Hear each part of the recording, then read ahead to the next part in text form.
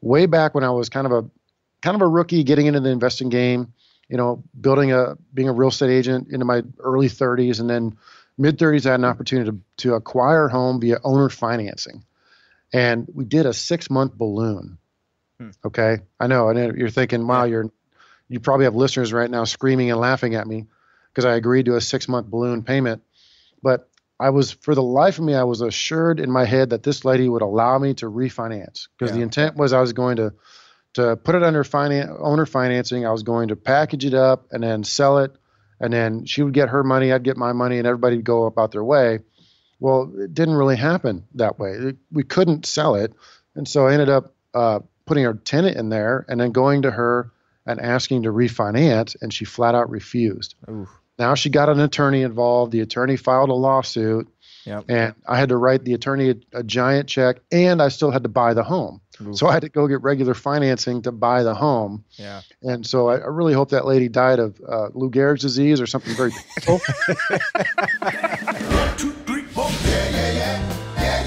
Welcome to the Rent Prep for Landlords podcast. And now your hosts, Stephen White and Eric Worrell. Hey everybody, welcome back to another episode of Rent Prep for Landlords. So recently I was having a conversation with a regular guest here on the podcast, Andrew Schultz, who's a property manager here in Buffalo, New York. And he was telling me about a podcast that he was listening to and picking up some great insights from. It's called the Property Management Mastermind Podcast. And today we have a guest that's with us. His name is Brad Larsen, and he's the host of that podcast. How you doing, Brad? I'm great. Thanks for having me on, guys. Yeah, of course. And Brad, you got a few things going on. I mean, if anybody's watching the video, you got a few different companies focused behind you. We already mentioned the podcast.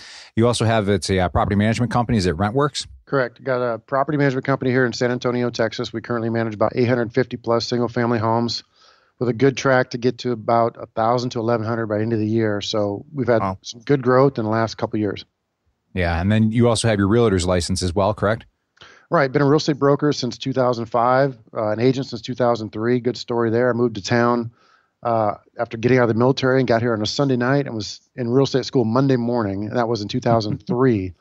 And, 15 plus years later, I've still been able to keep the license, and I've sold a lot of homes through the career, but then focused more on the property management game several years ago.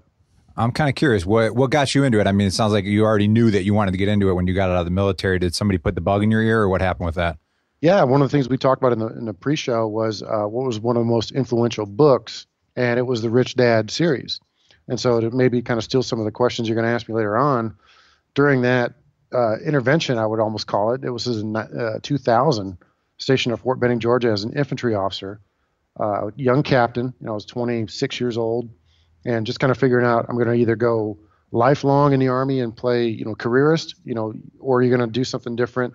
Because I always thought it's either going to be 4 or 34, 4 years or 34 years. It's not going to be 12 and get out. So after the 3-year mark, I was there at the captain's career course, and he handed me a book. It's Rich Dad, Poor Dad, Robert Kiyosaki, and read it and just kind of completely changed the mindset of what I wanted to do. And that led me to leave the military a year later, got out on good terms and all that good stuff. Right before 9/11 really kicked off as far as us invading Afghanistan and getting into that point. So I missed that whole window of having to go play in a sandbox and get shot at. But that led me to San Antonio and got me right into real estate, thinking that I wanted to own apartments and I wanted to own single family homes and be a big time, ownership person. But you got to make a living, right? Mm-hmm. And so you got to get to that point where you can start acquiring those assets. And, one of the things I've really enjoyed is listening to you guys and talking about all those issues of owning, managing, and acquiring assets. It's been very exciting to hear. Cool. Yeah. Yeah. Well, one of the first things we'd like to start off with, you did steal a question from later in the podcast. We'll get to that. I apologize for that. Yeah, no, that's fine. That's a big tease for the audience listening right now. So we're doing this new segment. It's kind of a new old segment. Steve used to do it in the past. It's called In the News. Yeah. And we got 3 news articles, all from the last week here, that kind of come out. And just want to kind of get your guys' take on these current topics. And, I was thinking about it the other day, and it was, I remember the article specifically that created this category in the news.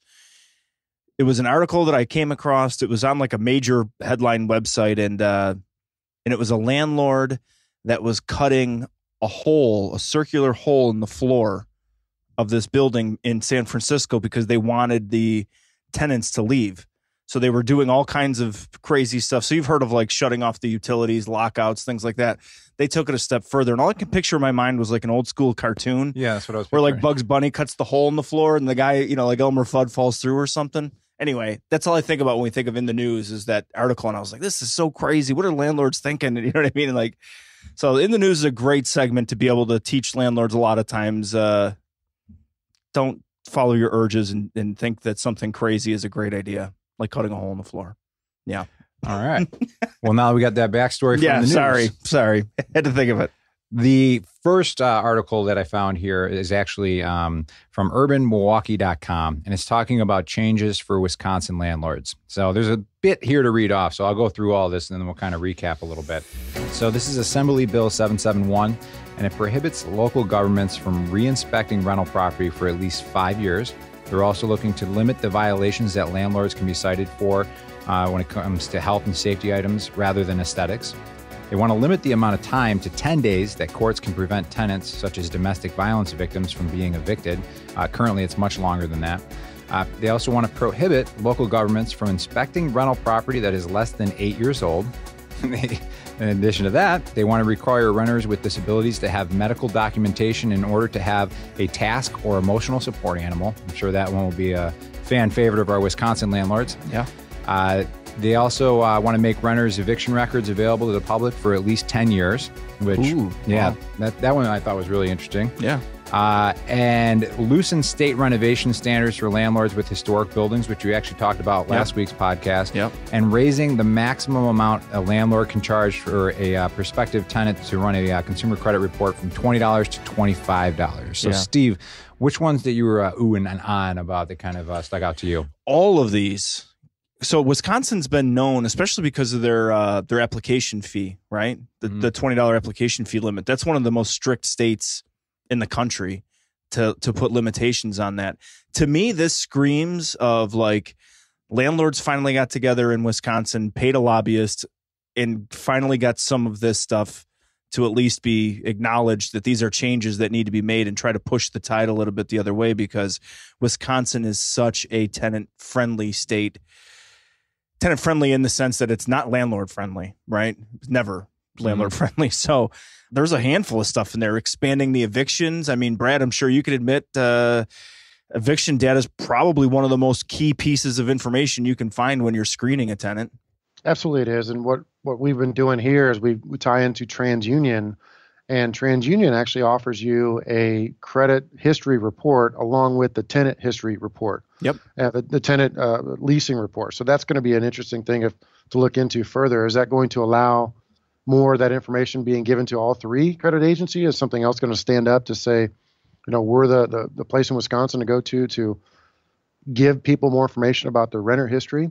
Right. The thing that I really want to talk about in this one, this is really standing out in my mind, is requires renters with disabilities to have medical documentation in order to have a task or emotional support animal. Yeah. This is trying to overshadow the national law right now with federal fair housing and going into emotional support animals and HUD. Yep. Boy, this is touchy, because now you have a state trying to circumvent, or what's the term? Overshadow would be another term of a federal law that's in standing. And this is going to cause some challenges. I mean, this is going to be some issues here, because the HUD guidelines are very vague, intentionally vague and gray as far as requiring renters to show medical documentation. Right. Because you are essentially asking a tenant, we want to know why you're crazy. Right. Right. Think about it. And if I'm a PTSD veteran, I don't want to tell people I'm crazy. Right. But I need a support animal to, make me feel better. I've got all kinds of VA documentation that I could show you, but it's embarrassing for me to show that to you. And I'm not saying it's me. I'm just using an example because we're in Military City, USA here in San Antonio. We get a lot of that stuff. Right. And we're dealing with a lot of emotional support animal issues. And for the state to come in and say that, it basically says they're throwing out all the HUD guidelines and HUD laws. And I don't like it. Yeah, I think what they're trying to achieve, or what I imagine they're trying to achieve. So I don't know if you've run into this in the properties that you're managing. There's been a big push recently for these online certifications. So these are people who have never seen a medical professional. They're paying the what is it, like $200 online or 150? Yeah, they range 50 to $200 around there. So they're paying to get an online certificate, and they've never seen a medical professional. This isn't medically required. And let's be honest, what it really is at the end of the day for a lot of what's happening, the abuse at least that's happening, is that these are people who have pets and want to get the pets in there. You know what I mean? And override the landlord's no pet policies in a lot of cases. And it's a shame because it does, it dilutes the people that need the actual, the care of somebody who's got PTSD or somebody who has a genuine, issue that needs to have these animals. It's the classic case of a bad apple ruining the bunch. I think there's enough fraud going on out there that they're backtracking now to try to limit that and figure out how to deal with that. The trap here that people can fall into is asking for certain documentation and asking it in the wrong way. Sure. Oh, yeah. You guys that know this better than anybody is what if your staff members in an offhanded comment says something wrong, right? That could be held against the entire company or that landlord in a conversation that's being secretly recorded, right? Says something wrong or asks something wrong, that can be thrown against them pretty quick. And so it's very scary. And I'm wondering what you guys are seeing out there for any sort of solutions or guidelines as far as how would you recommend one of your prospective landlords screen a tenant? Is there anything you recommend for that? Yeah, I think specifically especially with pets, animals, we've had an attorney on the podcast that made it really clear that landlords need to use the proper nomenclature in this case, which would be animals, not pets, because that covers it all. That runs, the whole, whether it be a mini horse, which can be a surface animal, or whether it be a cat or a dog or a parakeet, doesn't matter. It's an animal, and they have guidelines around it. And it's like anything. You put it in your lease, they agree to it, it's binding. And as long as you're playing within the fair housing guidelines, but a landlord can ask for proper documentation, not to necessarily release what the medical issues you have are, but just to know that a local medical professional did, in fact, give you this script, right? Versus getting it off of some online website. And so we see landlords that are kind of preventative in that way of just preparing ahead of time. And they're putting these addendums in place, even if they sign a lease without a person having an animal. This covers them in the event that 6 months into a year lease or whatever, or 2 months in, if they all of a sudden say, hey, I want to get this dog. Great. You sign the addendum, you got to show me the documentation or whatever it is that on the addendum that you have on there. But I think landlords have to have a game plan going into it and not be reactionary. I think a lot of times landlords get themselves into trouble when they're reacting to it. And especially if they feel like they're being taken advantage of or their policy is being disregarded, then you have problems. You brought up these online websites. I know the one, I think it's like Certipet.com, which I don't feel bad throwing their website out there because it's all landlords listening. I'm not going to give them some free advertising, but when you land on there, it's got a slider on the top of the homepage, and one of them says, don't want to pay a pet deposit? Get one of our forms. It's dirty. Yeah. So it's like they're not even like beating around the bush. Like that's nothing to do with a disability. They're just speaking to the need of their customer base. So yeah. One of the things I wanted to ask about this article. So give me some Wisconsin history. Were they doing landlord certification for these homes on a yearly, annual basis? Because now they said they're going to adjust it to 5 years. Were they charging a fee and doing an inspection every year in Wisconsin? I'm pretty sure both. I'm pretty sure they were charging a fee, a registration fee, to register as a landlord, and then they were doing annual inspections. And I don't know how they could execute on that. I don't think they could. I mean, they're probably charging a fee, but there's no way you can execute on an actual inspection for hundreds of thousands of units on an annual basis by a state entity who has probably 2 dudes or 3 dudes in some back office. Right. So that's smart. And then obviously they're doing it for revenue generation, which is hokey and more government than I like. Yep. Here in Texas, we're very loose as far as that. It's a very landlord-friendly state. We're not the tenant state as some other states are. So it's kind of good and bad. I mean, I see some strong ideas for more government in certain ways, more regulation, but more along the lines, I'd like to see more regulation on property managers. Not so much landlords. I'd like to see a lot more regulation on the property management industry, but that's, another conversation potentially. Right. Yeah. And Steve did hit the nail on the head. The congressman who passed this bill through, he's received $2 million. in donations from the Realtor Association in Wisconsin and a few other key landlords and property management companies. So, oh yeah, I've sat on boards. I know how this business works. Yeah. All right. Well, let's move on to our next news topic here. We have a story that's coming out of Anchorage, Alaska, and this comes from ADN.com. So in Anchorage, the largest private property manager and a nonprofit housing authority have forged an unusual partnership to provide apartments, job training, and case managers to 40 homeless households, a model they say could be replicated in other states if successful. With a fund of more than $500,000 amassed from a wide range of prominent donors, Widener Apartment Homes and Cook Inlet Housing Authority plan to run a one-year test project that opens up empty apartments to some of the city's lower-risk homeless adults, young adults, and families. So, what do you guys think about when you hear this? If I may jump in first. Yeah. This looks like Section 8 on steroids to me. Yeah. And that would be my kind of a synopsis of reading that article. And it's only for 40-some families or residences. I mean, we're not talking a major 400,000 unit type campaign. Right. It's one little complex in one city. And I don't think it's even that big of a news story necessarily, but it's interesting to see that you get nonprofit and the state kind of combining in efforts to create some sort of housing solution for these folks. It's interesting. Well, let's hope that Alaska doesn't have more than 40 homeless people, because that has got to be the worst possible place to be homeless. And I'm not trying to make a joke, but if I'm going to be homeless, I'm going down south to be homeless and be, you spent a lot of time in Alaska. Yeah, right? let's go to San Diego. They welcome homeless people there in San Diego. We had our last conference there in January. And man, you couldn't swing a dead cat without hitting a homeless person there outside of the hotel. It was disgusting. Yeah, I got to imagine that that this is probably a pilot program they're trying to test out. I know that a couple of years back, I worked with a nonprofit in San Francisco that had a similar concept to try to provide housing and sort of a rehabilitation, where they're giving job training and things. Did they say that they were training them to do property management, or am I just making that up? I didn't see that part. I think they're just kind of trying to offer some job training to some young adults.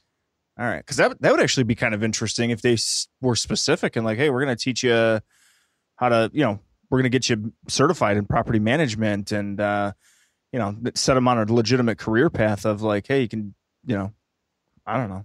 I feel like that's at least a better plan other than just blanketed in general job training. But I can certify you guys in property management. However, you'll have to pay me at least $400 each. Ooh. Then I can certify you. I'll just give you the sign of the cross and you are now certified. Right. I was going to say in New York here, it's like, what was it, like 200 hours or something? Because we looked into it, the educational purposes, and it was like thousands of dollars and a couple hundred hours, and you had to spend like so many hours kind of doing an apprenticeship under somebody. And yeah, you have to have a sponsor. Is that same thing in Texas? You got to be sponsored by a property manager? I wish. That would be awesome to have some of that stuff, because we have way too many clowns doing property management here in the state. Sure. And it's a real shame because you have a lot of trust money flying around. I mean, millions of dollars of security deposit trust money on behalf of tenants that's being floated out there. Mm-hmm. You don't need any sort of license. Yeah. All you need is a real estate license. Right. And any realtor can do property management. It's very scary. And so I'd like to see some more of that. So I'm kind of curious about what you're talking about. Is that in New York that they're doing 2,000 hours or of apprenticeship? That's amazing. Well, I think it was a couple $1,000, and then it was like a couple hundred hours of like between the classes and then the apprenticeship program. Maybe it was like 50 hours you had to spend working with a property management company that was certified like partner of this program. Plus a continuing education piece of it that was annually, where you had to do a certain amount of continuing education hours in order to recertify year over year, maybe every other year, something like that. So let me ask you this. What kind of penetration does the property management industry see in the New York area? Are you getting, 50 to 60% of owners that own single family homes, are they employing a property manager? Or do you have any idea on that type of a number? I don't know in New York, because New York City skews our numbers. We're upstate. So you have to kind of throw that out of there too. Yeah. I really wish they would just make that its own state eventually, because it just messes our whole entire state up. Mm-hmm. But I don't know, from the cross section, I mean, this is nothing official, but just from what we know, I would say the majority don't use property management. Individual landlords, that is. Yeah. And I'll give you some background on that because in Australia, for example, as a parallel, they're getting 70 to 80% penetration. Wow. So if you own a single family home in Australia, it's going to be probably 8 out of 10, 4 out of 5.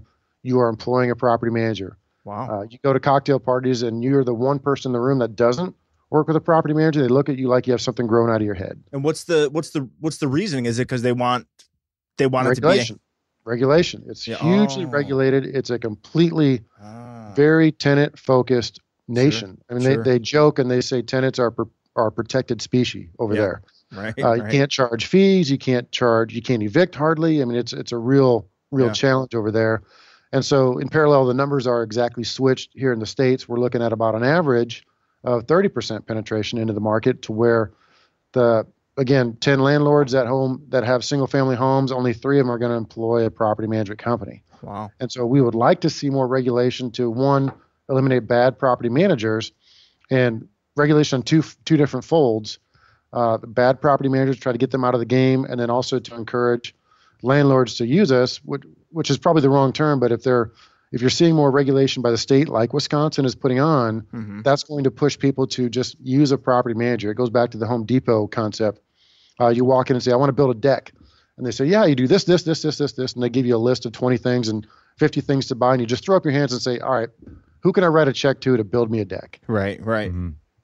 Yeah, that's a great point. And we see a lot of landlords get themselves into some pretty hot water and into trouble by winging it, thinking they know what they're doing. And everyone's a successful landlord until you hit your first lawsuit or discrimination suit or whatever, and then all of a sudden everything changes. So, yeah, for a lot of landlords, and we talk to landlords here all the time where we tell them, you're better off going to find a property management company. Go find somebody to manage these properties. You are not meant to manage properties. If you want to be an investor, great, but the actual day-to-day management of these properties, it's not your strength. Yeah. I just saw something on Bigger Pockets the other day, and I responded this morning. There was a gentleman who made a comment about renting to military folks, service members. Mm-hmm. And they say it's great, and I'm a prior service guy, and I think one of you are as well. Mm-hmm. They say, oh, it's great to rent to military because you can just go to their chain of command if they don't pay.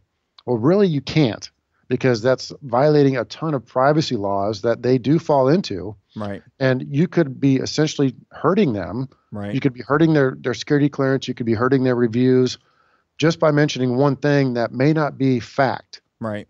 There could be a simple misunderstanding of a rent check, and now you're calling somebody's first sergeant or their commander and complaining about them. That could turn around on an owner really quick, and they can go after that owner with a lawsuit. Sure. Because that could affect their job. Right. That's not really something you can do unless you get a court order. Right. So anyway, I just wanted to throw that out there just for fun conversation.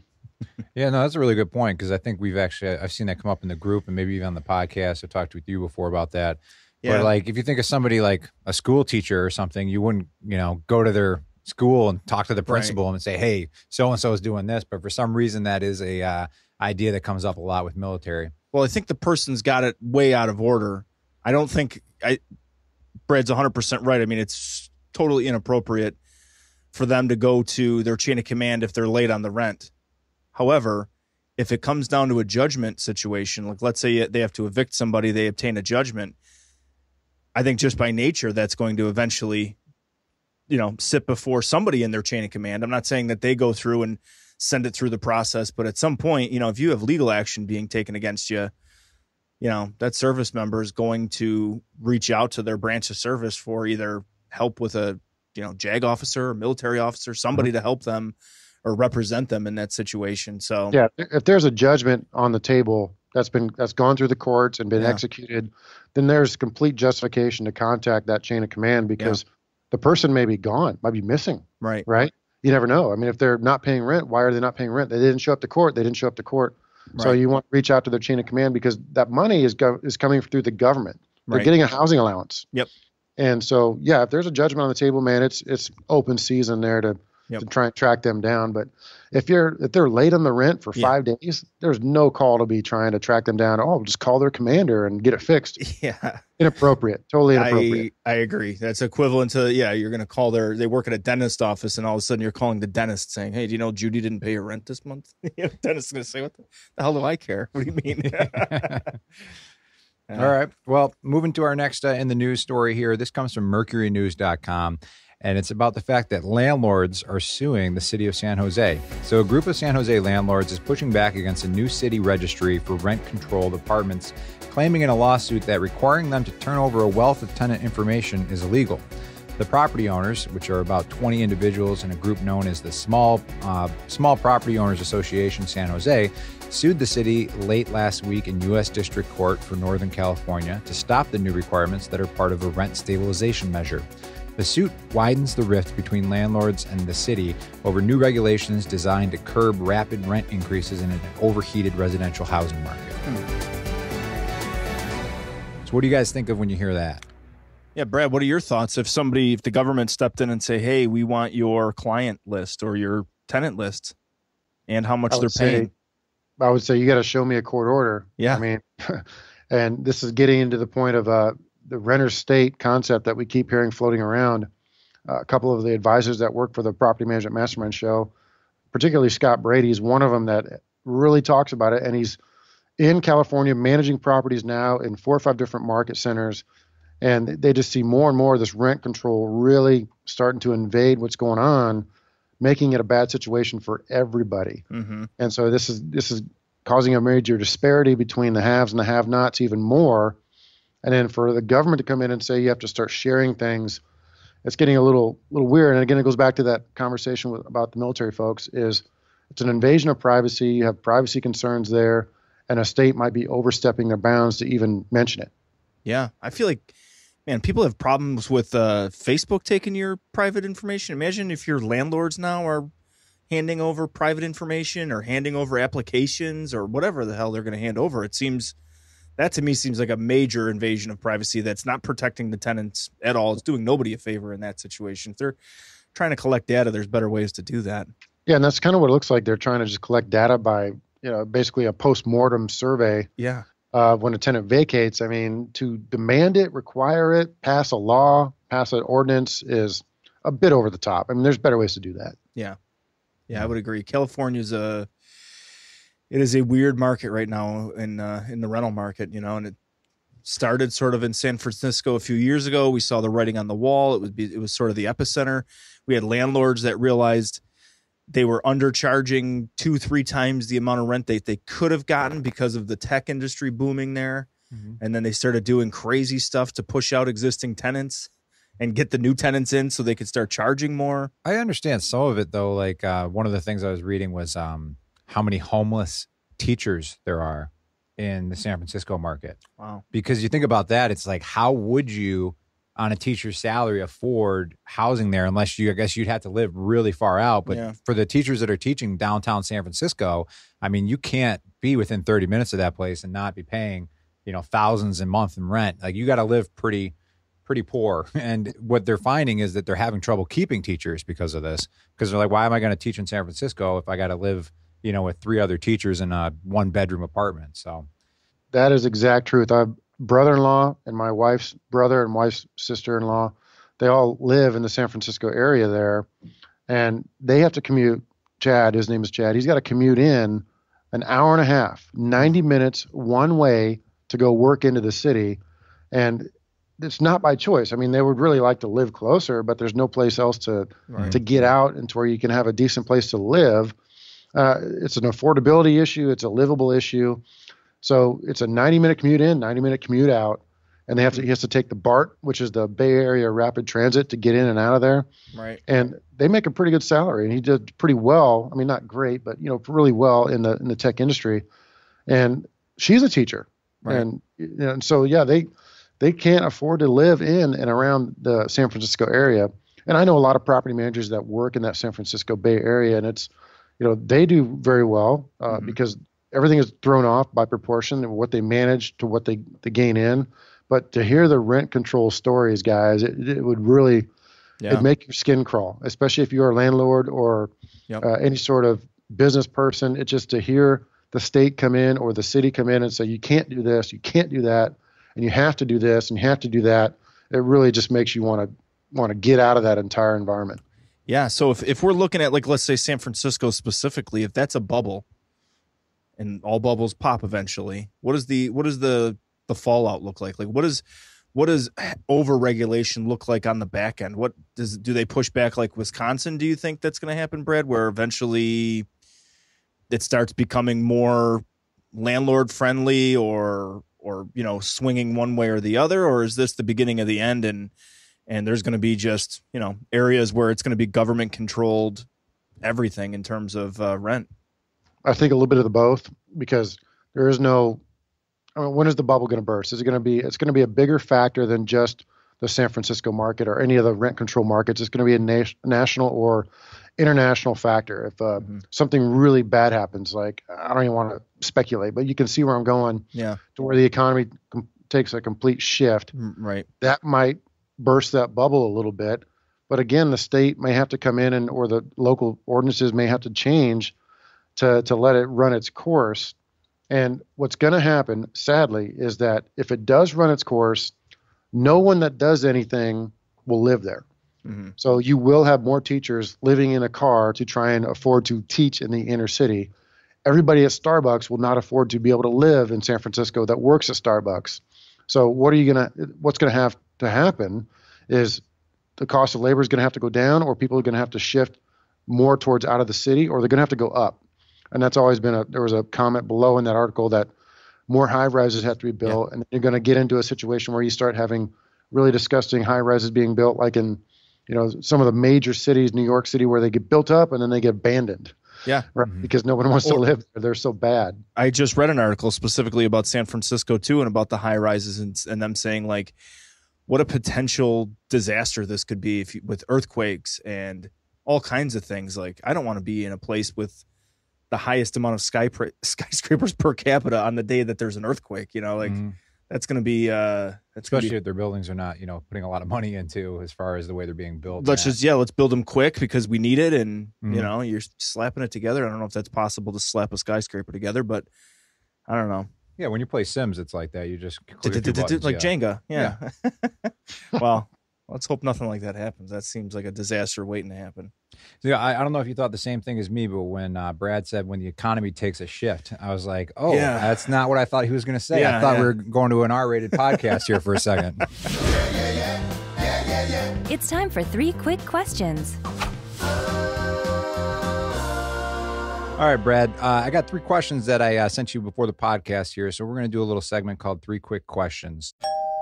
Let's get started with the first one here, which we kind of addressed a little bit earlier, but what is the book or books you've given out most as a gift and why? Or what are the 1 to 3 books that have greatly influenced your life? Great question. So I wrote that down. My favorite book to give out to my staff members have been Scaling Up by Vern Harnish. It's a great audiobook as well. And what you want to do is you kind of read that and understand it. I've listened to it over and over. I listened to it this morning when I was running, and just kind of listening to how you run a business and scale up. And it can apply to any facet. If you're looking to own 10 properties, 1 property, 1,000 properties, if you want to be you're building a business, I really like that. And I've actually given that out several times. A book called Scaling Up by Vern Harnish. The most influential books we talked about already with Robert Kiyosaki, the Rich Dad, Poor Dad series, really kind of changes your mindset. I'm sure anybody who's listening who's a landlord, entrepreneur, they've all listened to that or heard it or know of it. The funny thing about the podcast, if you listen to Kiyosaki on his podcasting, the world is coming to an end, right? The sky is falling. Yeah. And I love listening to him, but it's just a little bit down for me. I'm a bit more positive than that, but that might get good audiences to listen and pay attention. Yeah. Yeah. Sure. Well, the news isn't really positive, and there's a reason for that, for those ratings, right? Mm-hmm. All right. Moving on to question number 2 here. What is the one purchase of $100 or less that has greatly helped you as a property manager or investor? Great question there. And I wrote down in the answer is we use a lead source called All Property Management to generate leads for our property management business. And I first started in 2012 doing that. And it's called All Property Management. And my third lead from there, cost me $80, was an investor who owns 14 homes. And he's owned as many as 16. So he went from 8 or 10 up to 14 to 16. And now we manage about 13, 14 of his homes still today. And so that's been one of the best things I've ever spent money on. Because imagine the revenue that he's helped our company generate by management fees and commissions and and we keep them really happy. Don't trust me on that. We keep them real happy. And that was the best $80 I've ever spent. Yeah.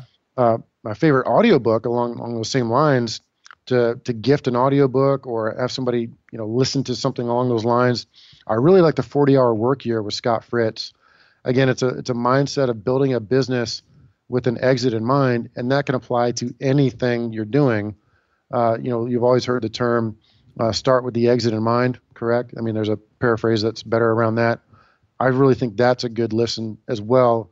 I don't really have like the best $89 I spent was for a widget, right? The widgets are kind of, the items, they're kind of tough to quantify as far as having any real value on that.